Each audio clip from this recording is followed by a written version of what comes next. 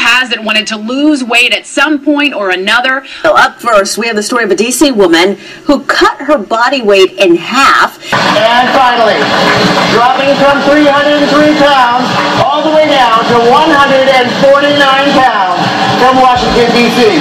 Give it up for Jhingory.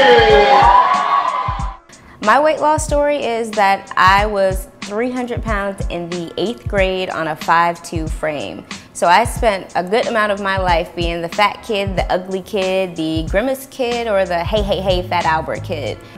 I was pretty much teased in every segment of my life. If it was in the classroom, it was in my community at home, or my Caribbean relatives often reminded me, why are you so fat? And, at 9 years old, I was hearing things like, how do you expect to find a husband being so fat? So the majority of my life was spent that way, taunted and teased. Throughout high school, I remained in the 300s in terms of my weight. And it really wasn't until I went to see a dermatologist towards the end of high school, right before I was about to go to college, that told me these dark blotches on my skin were an indication that I was pre-diabetic. Caroline, come on out.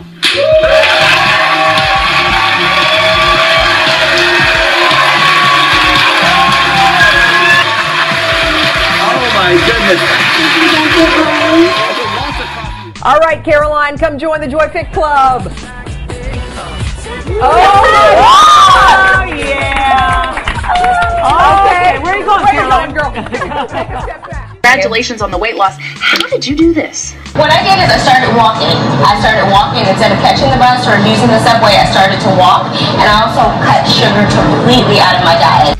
What were your workouts like? My workouts, when I started out, I really tell people that I started the poor man's diet because I didn't join a gym, I didn't pay for an expensive personal trainer, I just started walking instead of catching the metro in DC when I was home for the summers. I decided to write half my size, how I ate to lose 150 pounds because people are constantly asking me, what did you eat? What did you do to lose weight? Even when I go to visit my OBGYN, she's asking me, what do you eat for breakfast? What do you eat for lunch? People are constantly asking me for weight loss tips. So I decided to put it all in a book. What people can take from half my size is that, again, these aren't gimmicks. These are long-term strategies that you can adapt to your everyday life. Half my size isn't just for black women, women, or just any certain age group at all. There are men that are reading the book right now and telling me that they've applied those strategies and that they've already lost 5 pounds within 2 weeks of reading the book. I'm confident that my book provides people with real-life, everyday tips and strategies on how to lose weight and keep it off. That includes affordable exercise classes, ways to find healthy eating in even every grocery store. I provide tips that you can use in your real life and use for the rest of your life.